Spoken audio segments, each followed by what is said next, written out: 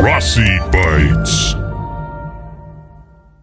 Okay, so in this video, I'm going to just be doing a quick demonstration of a new Git project, which is called GPT-Engineer. And this basically takes from what we know Auto GPT used to be able to do, but there were a lot of issues with Auto GPT. It would just loop itself constantly and basically never end. GPT-Engineer is very much geared towards coding, and it's supposed to emulate if you were actually talking with or dealing with a human developer. And what's really cool about it is that it actually will ask clarifying questions before it actually starts to write code. But the really cool part is that not only will it write code like ChatGPT can, but it doesn't drop off and not do all the code, and it actually puts it into files on your system locally that you can then execute and see your application running. So I'm going to walk you through a quick demonstration of how this all works.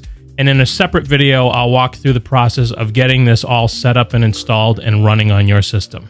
So once you have GPT-Engineer installed on your system, you're going to open up the folder that GPT-Engineer is in within VS Code, in my case here.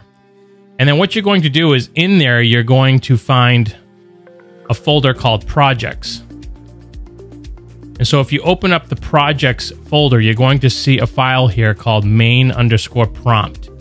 If you click on main_prompt, you're going to see the prompt that exists in this file. And this is the prompt that you're issuing to GPT-Engineer. Now, by default, this comes with a prompt that is telling it to basically create the game Snake. But I've already put a sample one in here. Write code for a website that contains a single button. When the button is clicked, I want the background of the page to change colors. So it's a fairly simple request, but I'm not specifying a language, for example, and I'm not telling it how it's supposed to do what it's supposed to do. So I'm going to go ahead out to a terminal. And from the terminal, I'm going to type in GPT-Engineer space and then the projects folder /example. And I'm going to hit enter. And you'll see that it's going to start out by asking some clarifying questions. For example, number 1, what programming language should be used for the website? Number 2, should the color change be random or predetermined? Number 3, should the color change be permanent or temporary?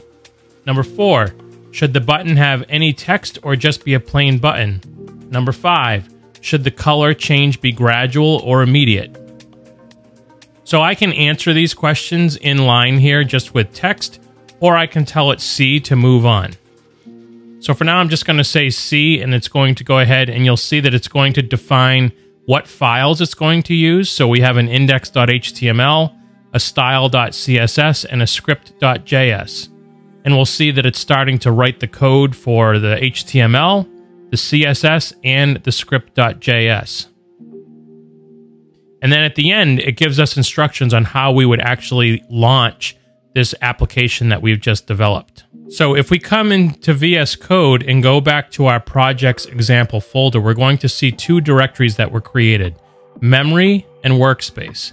If we open up workspace, for example, we're going to see that there is an index.html file that was created. There's a script.js, and then there's a style.css. If we look at the index.html, we can see that it's a very simple HTML file that is going to have our button, and it's going to execute a JavaScript. If we go and look at the styling for that, we'll see that we're basically assigning a style to the body as well as to the button itself. And then the script.js file is going to handle changing of the background color when the button is clicked. So all 3 of those components were just created by GPT-Engineer using the OpenAI APIs in the background. So what we're going to do is we're going to go to our folder where these files exist. And we're just going to double click on index.html to see if it worked. Okay, so right off the bat, I can tell that there's CSS associated with this button because it's got a color to it and it's got a font styling to it. So I'm going to go ahead and click the button, and if I click it and the background changes color, then GPT-Engineer has successfully created this application. And there we go. We have green. I'll click again. we have yellow. I'll click again, we have red. So successful test number 1. Next test I'm going to do is going to be a little bit more complicated of a web page like this. And I'm going to introduce some additional elements that I'm going to have displayed on the page. Okay, so I've basically gone in and I'm going to delete the folders that it created under that project's example. So now there's nothing there. And I'm going to go back into my main prompt file and I'm going to paste in a more complicated prompt. Now, as anybody that has used ChatGPT knows, good prompts will get you better outcomes. The more details you can provide, the better. Imagine you're talking to an actual software developer. You want to give them as many details as you possibly can to help them start on the journey of creating your application. So here I'm saying write code for a website using HTML, CSS, and JavaScript that contains a single button. When the button is clicked, I want the background of the page to change color, and I want a random image from picsum.photos to be displayed on a separate line under the button. The random image should change with every click of the button. Additionally, I'd like a random inspiration quote to be displayed, highlighted in black with a yellow text color under the random picture. Please center all content and make sure to keep the button above the image and the quote. So that's a very specific prompt. So we're going to go ahead and save this. And then we're going to go run the GPT-Engineer command again.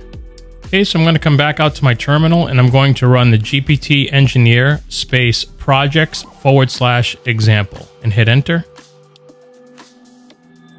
And we'll see again, we're going to get some clarifying questions. What should the text on the button be? Should the background color change to a specific color or a random color? Should the image and quote be displayed side by side or one after the other? Should the quote be randomly generated or should it be fetched from an API? So I'm going to just say one of these here. The image should be on its own line with the quote underneath it on its own line. What should be the text on the button?